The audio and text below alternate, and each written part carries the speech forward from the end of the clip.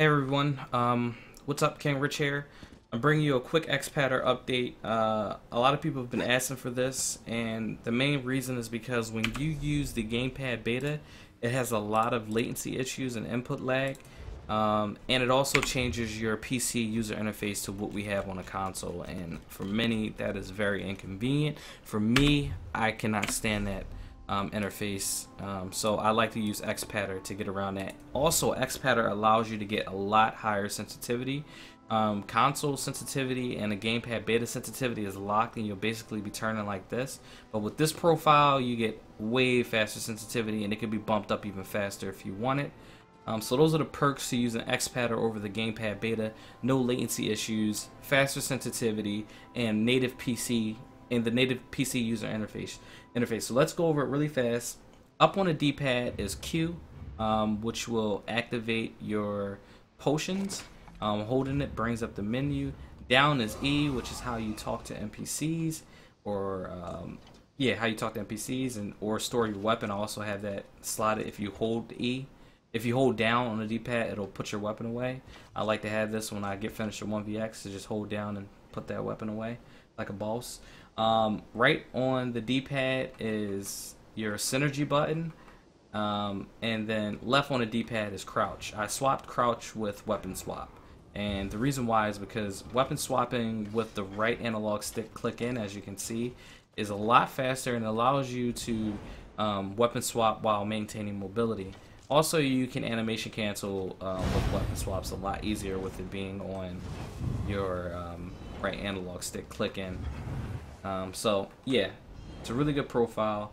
Also, your number 1 ability is going to be located on your X button.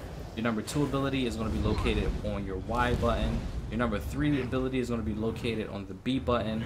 Your number 4 ability is located on the left bumper, as you can see. And then number 5 is located on the right bumper.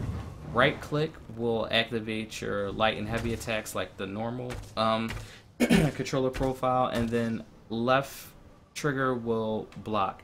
Holding left trigger will also toggle your settings, as you can see.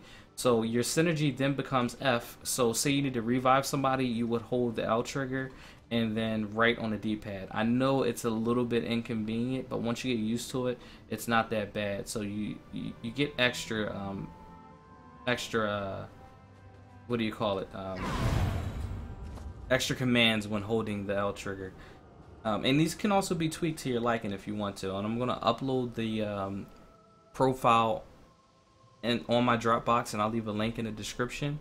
And the profile is fully customizable. You will have to buy XPatter. It's $9.99. You should go support it. It's a really good app. I still use it to this day. I've been using it since beta.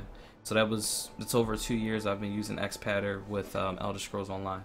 So go support XPatter. It's a really good profile program, and it's only like $10. You might be able to find it for cheaper. Let's see, what else do we have? Also, holding L is how you dodge roll. So you hold L and then it turns your jump into a dodge roll. So that is how you dodge roll. L and A, which is basically the same. Now your ultimates, that's a little bit different. Your ultimate, instead of pressing left bumper, right bumper at the same time, your ultimate will be the start button. I guess that's the start button or menu button. I don't know what the Xbox decided to change it.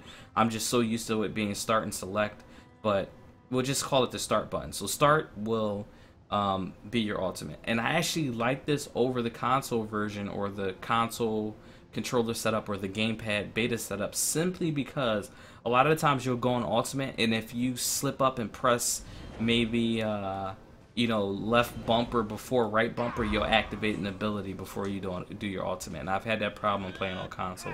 So this eliminates that because you have a 1-button single click for your ultimate, and it can be changed up, but I wasn't able to perfect the double button press, and honestly I like this better, so I just gave up on it.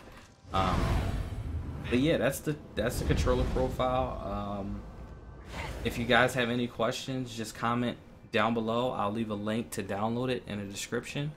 And like, sub, and comment. Also, I'm going to be having some content coming out on ESO, giving you guys some updates on why I haven't been playing the game, as much, and I'll give you guys a huge update on what I'm going to be doing with ESO moving forward. Because I do have plans for ESO, but they're going to change the way I play the game drastically.